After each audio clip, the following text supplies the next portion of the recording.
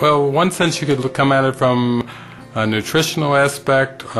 Some people would say in terms of more what raises your energy and is in alignment with the truth. I mean, there's different angles. Some people that are more concerned with health of the body would see it maybe more from a nutritional standpoint of taking care of your vehicle and keeping it clean and clear and flowing and open.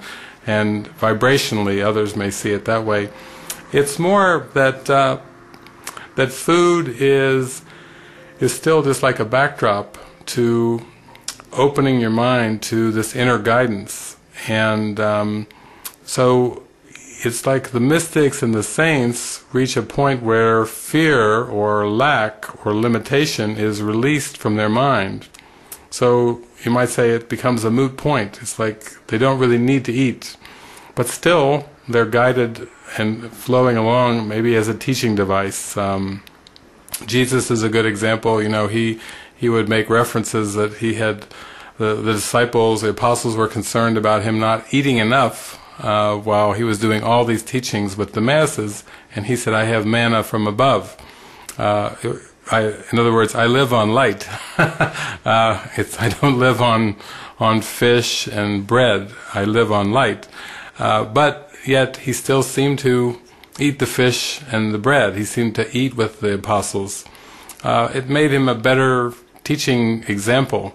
It would be hard to relate to Jesus if he came to earth. He seemed to walk on water. He never put anything in his mouth. He never defecated. He never took a leak anywhere. I mean, it would be like alien. Look at the alien over there. And you can't relate very well from a human being to an alien.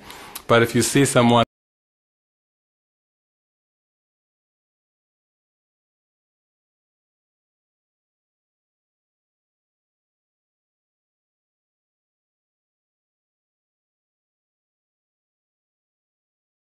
it still comes down in the same context of follow your inner guidance. And that could be, you know, to eat vegetables or to eat fruits. It could be, in the ultimate sense, I think for me, it went to join with your brothers and sisters wherever you seem to be, whatever country, whatever culture.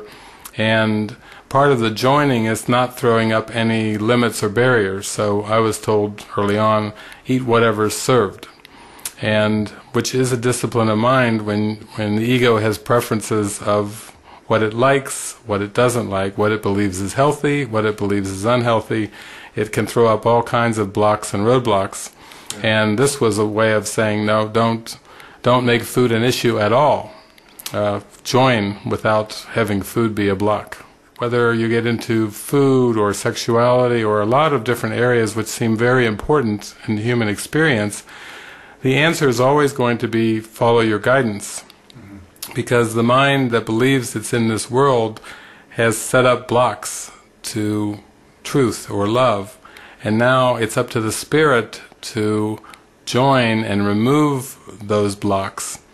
And in that sense, it's highly individualized, because even though there's only one ego, the way that that ego plays out in terms of human beings is it plays out in terms of enormous variation.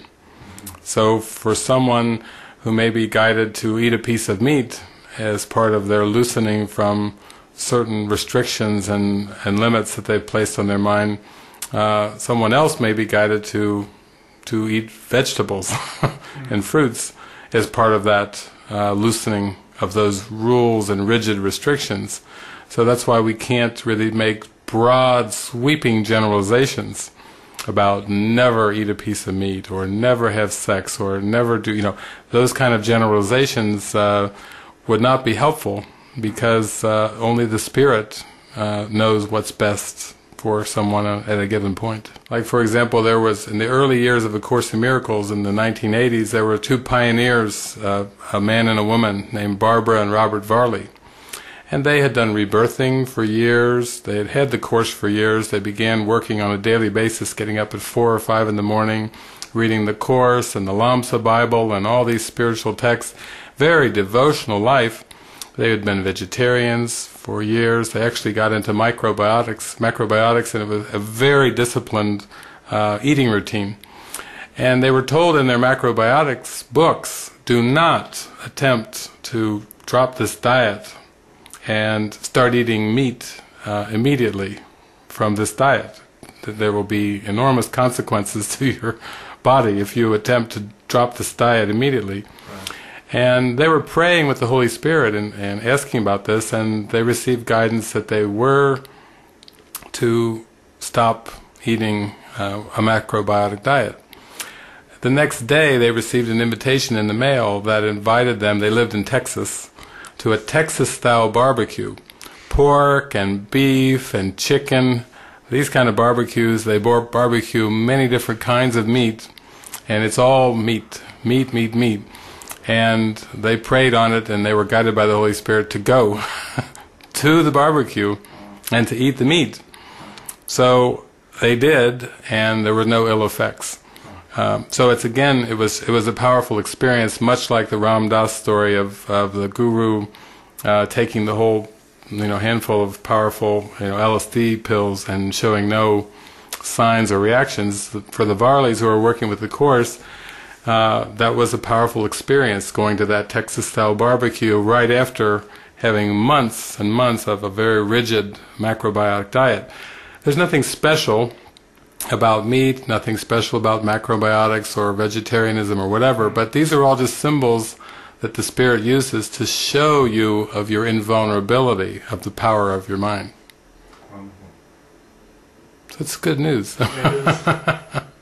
It takes away a lot of neurosis and guilt about, the belief I've eaten the wrong thing. And I was actually in South America at a mountain town. It was in a valley, and I was at this town at a spiritual community, and some of the teachers had come there and had told them that the people were eating meat, and that they had bad karma, and they were bringing all this ill kind of things upon themselves. And the teacher actually accused these people in this town of Medellin.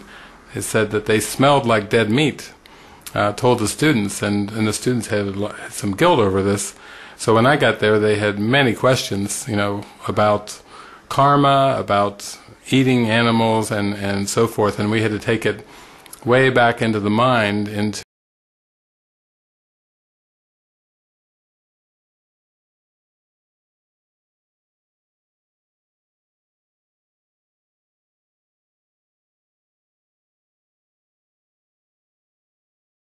from the actions you do or don't do in form, but it's the belief structure where the guilt comes in. And then when you free yourself of those beliefs, then you experience your innocence, and that's when you have health. Health is a state of mind. It's inner peace. It's not doing the right things in form. It's just clearing your mind, and then your actions will flow from that healed mind, and all are blessed.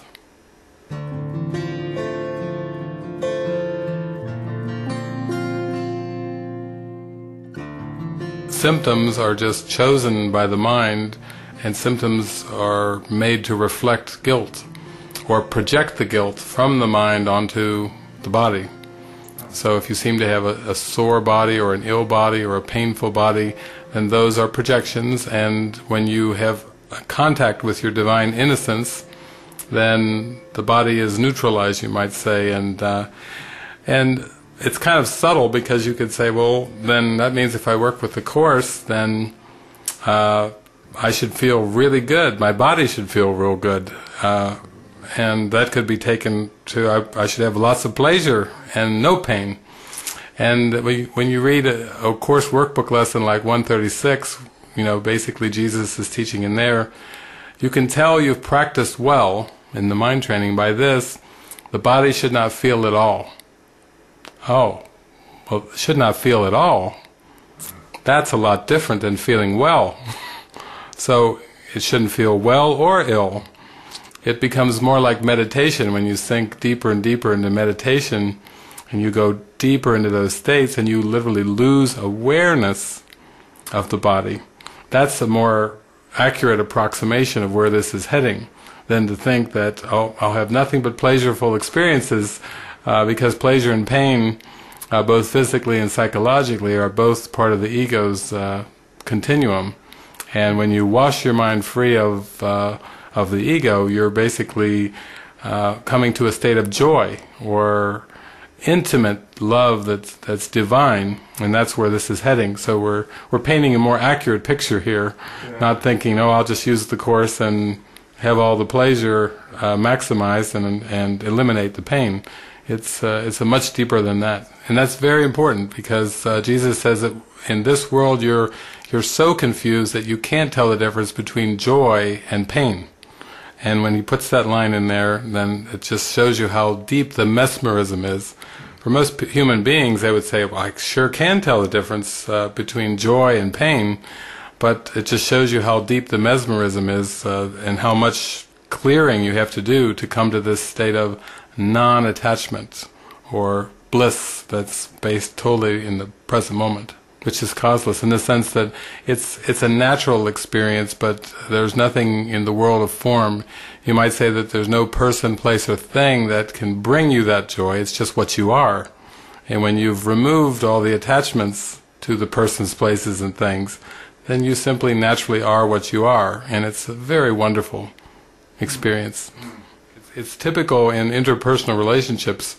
And you find somebody and, oh, no one's loved me this way, and nobody's done that to me, and nobody's made me feel this way. Right. Well, the flip side is when the person says goodbye, that there's some sense of loss or sadness or deprivation. And that shows right away that the ego motives were involved. Whereby, if you're in your function, if you're simply radiating and shining your light and your love to everyone that you come across, everyone you meet, when they say goodbye, you just do your namaste and send them off their way with their blessings, and there's no problem. So you can always tell when the ego is involved when the flip side comes in, when you start feeling a sense of lack or deprivation.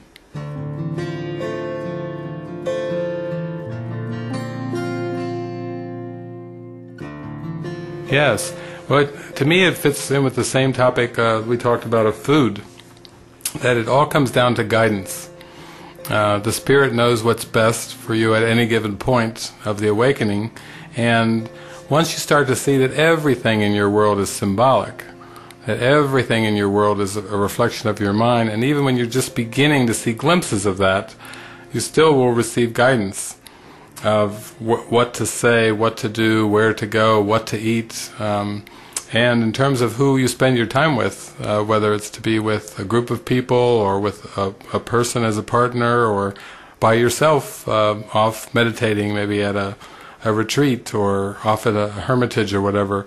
So it still comes back to that intuitive following that's so important. And you might say that what seems to be a partnership is still a teaching-learning opportunity in which you clear your mind. And beyond that, in other words, we could just use Jesus as an example of a mind that clearly is unified by the statements it made. I and the Father are one. Before Abraham was, I am. This is a mind that's not in time and space even. It's speaking, it's like eternity speaking, seemingly through a man. And yet, 12 apostles. Why 12? Why not 11? Why not 13? Why male? The times, historically, it had something to do with that in terms of being received and being respected. There were women, in the Urantia book it talks about women core. There were many supportive women that were part of Jesus' ministry that really didn't make it through the Bible and everything, but they were very involved. But in terms of the apostles, it was 12 men. This is part of a specific prearranged plan in which the symbols are being used by the Spirit as part of a teaching device. So in my case, I've certainly traveled around. There have been times I've been partnered up with people. I've been partnered up with singer-songwriters. That has been very helpful in terms of sharing this with the music. I've been partnered up with translators. I've been partnered up with those that have traveled with me, and at times I've traveled solo. the form has varied, but you might think of each particular form as an opportunity to let the symbols be used. For example, recently I have been partnered with Kirsten, and when I traveled to South America, the questions that came from the audience were relationship-based. They weren't so much, tell us about mysticism, or tell us about meditation, or contemplation, or, it was, give us the inner workings of how you and Kirsten live on a daily basis. Tell us of your experiences. And a lot of people that were boyfriend, girlfriend, or husband and wife came to the gathering because the symbol of a man and a woman side by side was something they could relate to. Right. And they were more likely to come to those gatherings and ask those questions because of that symbol. So for me, I've just tried to stay wide open and let the Spirit use the symbols in whatever way they seem to be helpful. And over time, that has seemed to change. And so, right now, I'm here in Denmark, and I'm on a tour. My wife Kirsten's on a tour doing Infradanza in the United States, and I'm here with Anna, my friend from Sweden, and you're here, and we're having these gatherings, and this is how it looks right now, seemingly. It's just the Spirit's use of the symbols.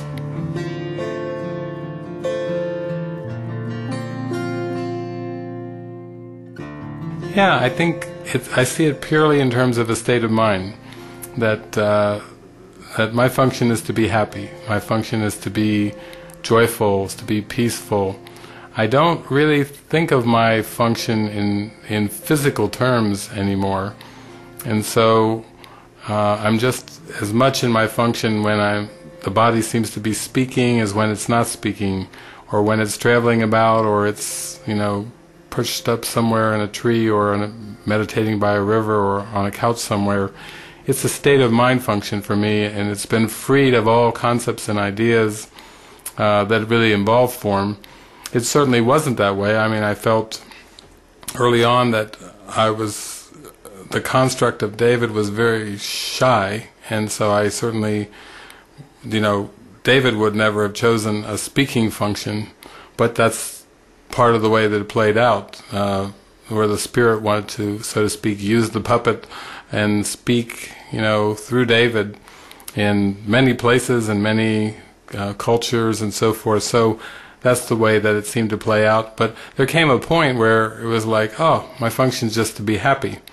And I could say internally happy, based on my following of the Spirit, not based on getting outcomes that I want. It had nothing to do with travel or partnership or friends. It had nothing to do with money or resources or beautiful places or any of the things that the world might associate. I'll be happy when I get the picture to come out a certain way. It had nothing to do with any of that.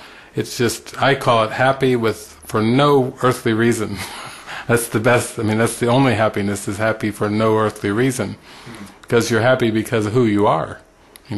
How your source created you. That's where perfect happiness resides, because it can't be touched. God's not changing God's mind, and God gives only perfect happiness. So that is the perfect flow and the perfect extension of being happy all the time. So that's your state all the time? Happiness. Yeah, happiness. I stay happy. In fact, I think that's one of the reasons why people even invite me, is they go, he seems happy, and right. And people want to be around. Yes, authentic happiness.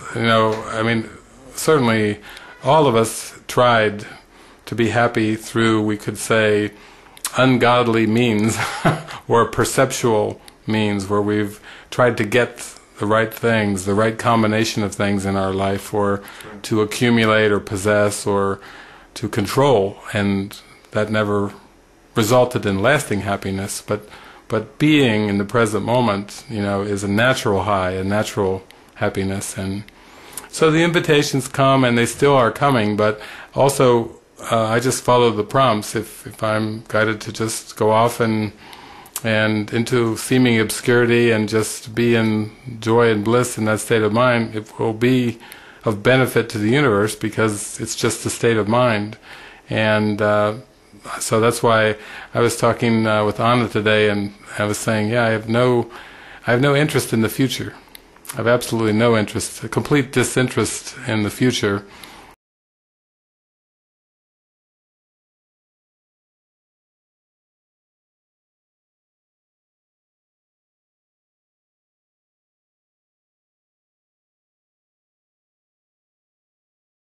You might want to go to a psychic and kind of get a little snapshot of, aren't you a little curious? And say, no, it's, I'm not, I don't, my mind doesn't work that way anymore. I'm not looking ahead to anything. I'm very content with right now. And so when people say, you know, how will it all end? You know, in one sense, the ego ends once you've released it and forgiven it.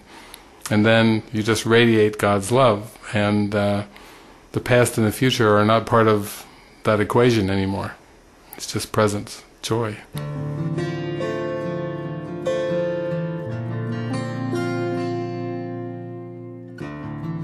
Yeah, you could say that it's the spirit works with the mind with whatever it believes, and you could say that those are still concepts.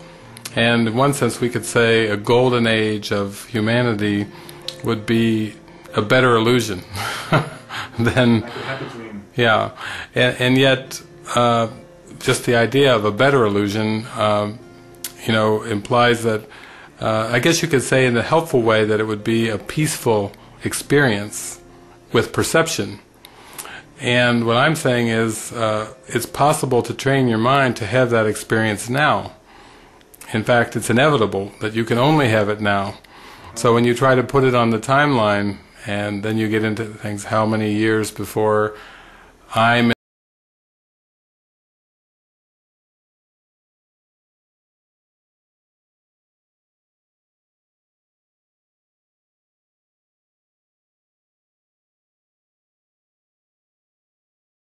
and sinlessness and innocence, and then just radiating that. So those kind of ideas just don't, it's like they don't register. I have nothing in my mind to hold the idea of a future golden age, and yet from a place of blessing I can see that is, for many people, that's a goal that they use as an incentive to do their practices, you know, because they believe in time, and that's something that can be used as an incentive, a concept that's an incentive for them to do their work, to do their practices.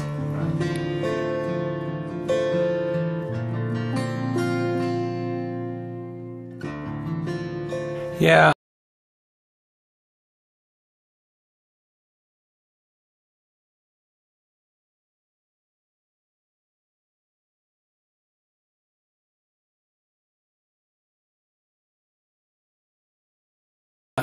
Or lots of different rituals or techniques or something that you're supposed to practice diligently, you know, repeat over and over and over and over. Whereas this is talking about starting to discipline your mind and getting closer to that point where you can start to let go of the rituals and become so intuitive that you flow. And there's a part in the teacher's manual of A Course in Miracles where Jesus is asked, you know, how does the teacher of God spend his day? And Jesus answers, you know, to the advanced teacher of God, this question is superfluous. In other words, it's not even something that is a question. It's so spontaneous to the advanced teacher of God. Life becomes so spontaneous. How do you spend your day is something that never gets asked, because you're in the moment, and that's how you spend your day. Moment by moment would be the answer. But you see, in terms of things like with chakras, that's a symbol of opening. You know, chakras representing different aspects of your experience, and the base chakras, and then the higher chakras, and so forth. Those are symbols that are very much, when you go into Indian philosophy and teachings and so forth, they're very basic, very well known. when you get into something like Christianity or something, you know,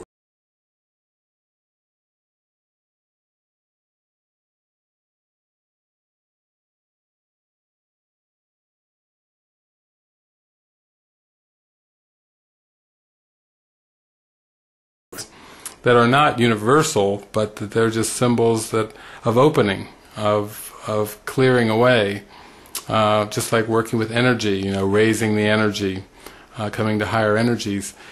Now the ego can use any of them for its own purposes as well.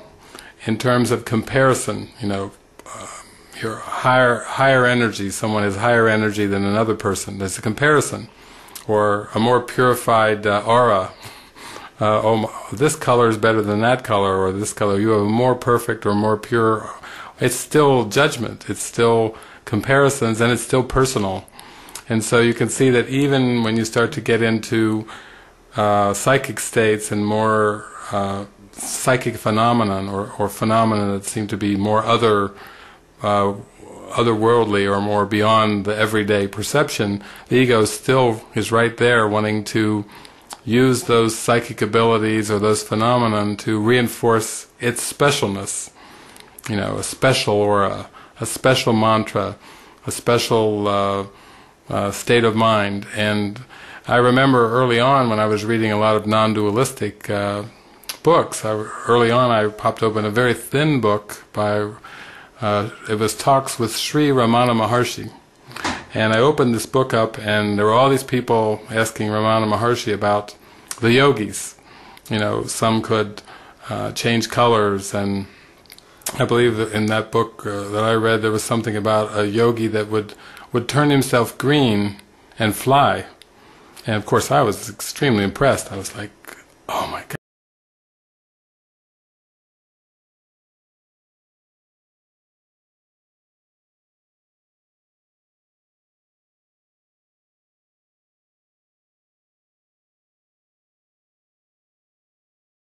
For that kind of state of mind, it was saying, you know, don't get caught up in the phenomena, whatever they are. You know, realize that there is a grand surprise, and that grand surprise is self-realization. It's the awareness of who you are as you were created by your source. So along the way, don't get caught up in any temptations with the psychic phenomenon. And I've really taken that to heart, so that when I've had kind of supernatural experiences or phenomenon, it was very ordinary. It was almost to be expected. Like miracles are natural, these phenomena, oh yeah, okay, they come, they go, no big deal, nothing to go on and on about. And other mystics like Peace Pilgrim said the same thing.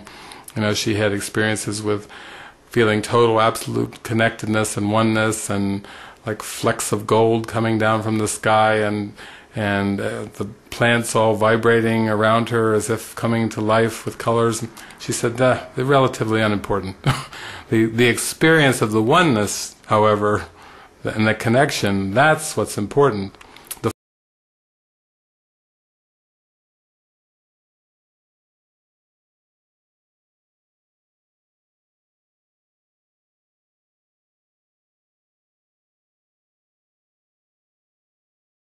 You realize that that's the focal point, and you will make everything much simpler, because particular systems have many different symbols and can seem to be quite complex.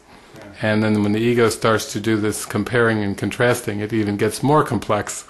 That's just telling you, no, it's not the way. When you can come back to how you feel experientially and let that be your guide, I call that being very intuitive. And that intuitive experience is your guide, not what some guru said or not what some master said.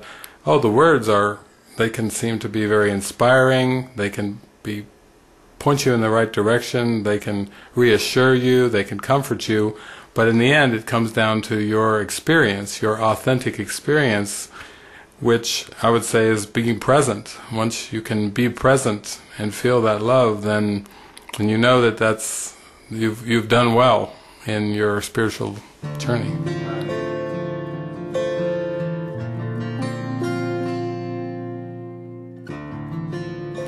Yeah, certain states of mind that can seem to come and go.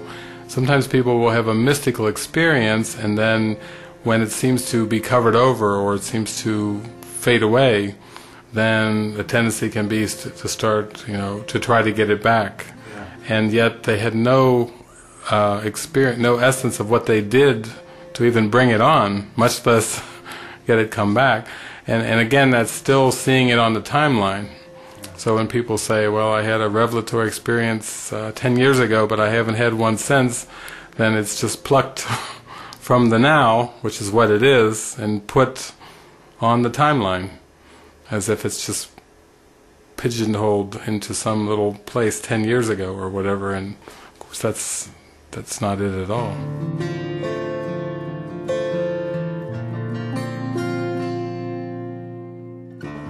Oh, just to be really gentle with yourself, be very intuitive, authentic, and have fun. I mean, I'm teaching and sharing that the present moment is fun.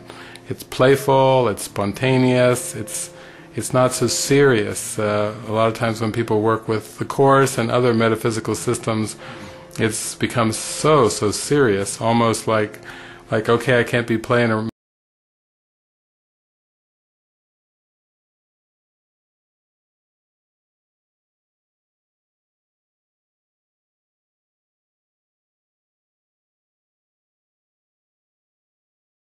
and playful and joyful, and that's really how you know that you're in it. And I always tell people, if your practice becomes too serious, or your pathway becomes too serious, then you should really contemplate being open to another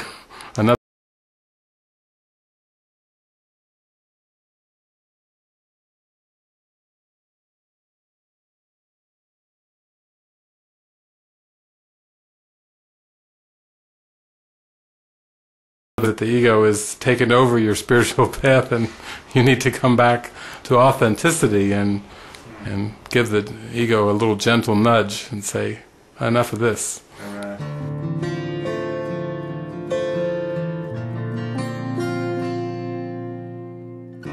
Well, not for everyone. I mean, it's certainly, I say against it, it comes down to inner guidance, and people work with the book in different ways.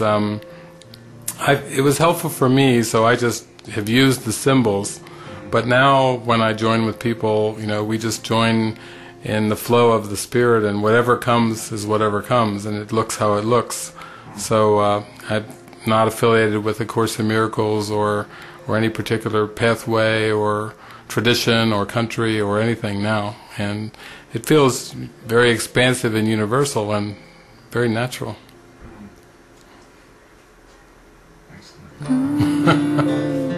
Thank you. Blessings, blessings.